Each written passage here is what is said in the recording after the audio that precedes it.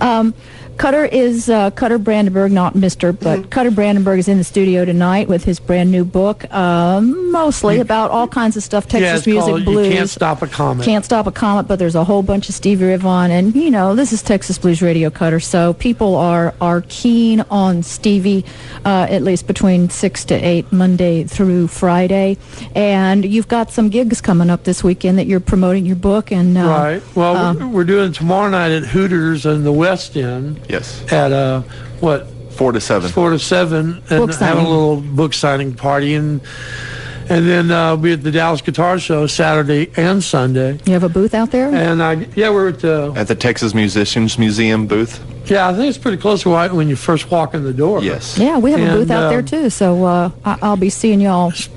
God, there's so many good. That's a great place just to see the guitar show and see the people that come out and the guitars. I mean, what a neat thing! It's so much fun. You'd never get Stevie out of that place. I remember we used to go to those things, and just forget it.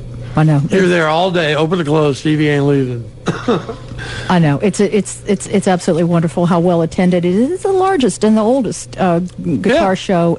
Mark Pollock and Jimmy Wallace, they've been around for years.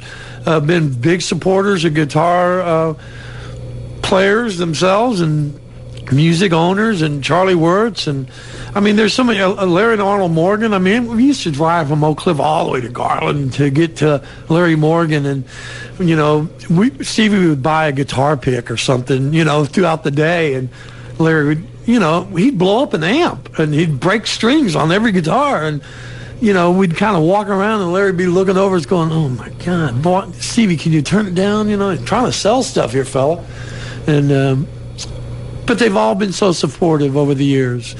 I mean, Charlie Wirtz, Charlie's Guitar Shop, you can't find people like that. You can't pay people like that. Charlie kind of gave me the title of the book. We'd come back, we'd done played for Alligator Records up in Chicago, and we thought we were going to get a deal. Stevie had Muddy Waters, Albert Collins, Buddy Guy, Albert King, all these cats were telling Bruce to sign this white kid, and honestly, he kind of didn't because he was white. And we were kind of nuts about it, but it really hurt Stevie. He thought, see, I'm never going to get a deal, man. If I've got Muddy and all these guys behind me and nobody's going to sign me, then what are the odds? And we had to just kind of keep persevering, so to speak. He got the shot from to play Montreux, Switzerland, the Montreux Jazz Festival, and that's a great thing. This is the first artist that ever played Montreux that was not signed to a label in the history of Montreux. I read that in your book. And Stevie walks out on stage, and this is a jazz fest, so he's doing this Hendrix and Wild, some blues and this and that, and some guys are going, that's very hip, and others are going, boo. Stevie never been booed before in his life, ever, anywhere. And 2 weeks before, we'd been turned down by Alligator Records. So all of a sudden, Stevie was very affected by what was happening in his music, and maybe I'm nuts, maybe I'm kidding myself type thing. And we'd come back to Dallas, and we instantly went to Charlie Guitar. I think Renee was going to do some refretting on Stevie's number one, and of course, we went to Charlie's office, and Charlie, he got out the Jack Daniels, and he wanted to hear about Montreux, and Stevie, he kind of almost started to cry because he felt that he was letting me, himself, Charlie, all of us down. And Charlie, he said, I may have screwed up. I've never been booed before. And I said, I started to say something and Charlie jumped up and put his arm around Stevie and around me, and he said, don't worry, little brother, they can't stop a comet. Your day will come. And so when I wrote this book, that came back to me because it was exactly what Stevie needed to hear from somebody like Charlie. I mean, somebody else could have said it wouldn't have made any difference, but from Charlie, it was like a father to Stevie. But they all were. Ray Henning was. Larry Morgan was. They all were. We were all like uncles or whatever. Right. Of not just Stevie and Jimmy, but all the guys, all the artists. I think some of these artists have been so lucky to have so many good people around them, because you got to have good people around you. Right, absolutely. This is a snake business from the get-go. It's ugly business. Look at Robert Johnson.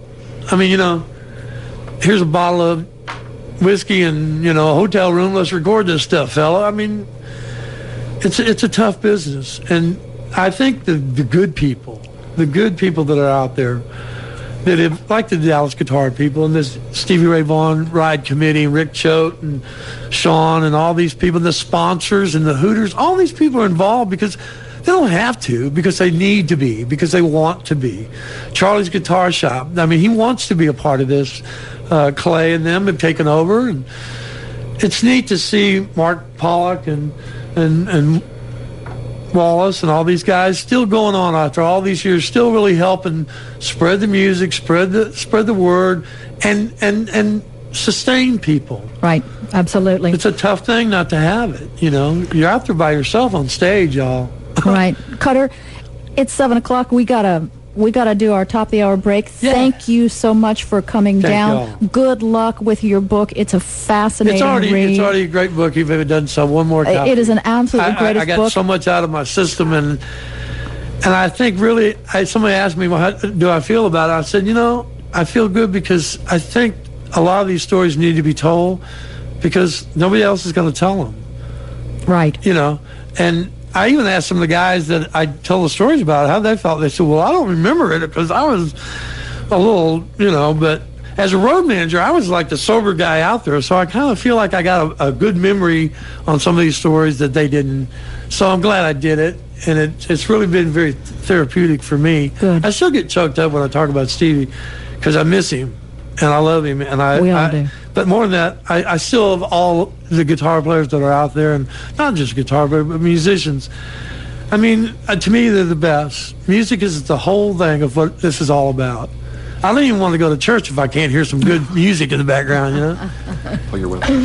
All right, we got to take our top of the hour break. Thank you, Cutter Brandenburg. Thank Can't y'all. Stop a Comet, out in stores everywhere. No, it's only selling off my website. I well, couldn't get any of these people to do it. They got to go to www.MrCeeCutter.com. Okay, very good. Or come to me at the guitar show or at Hooters. Very good. Send me an email and say, I need a book. Meet me at Taco Bell. I'll do that. There you go. Whatever. Thanks for coming down to the bet. studio. We love your stuff. You're listening to KNON 89.3 FM, Dallas, Fort Worth. The voice of the people must be heard.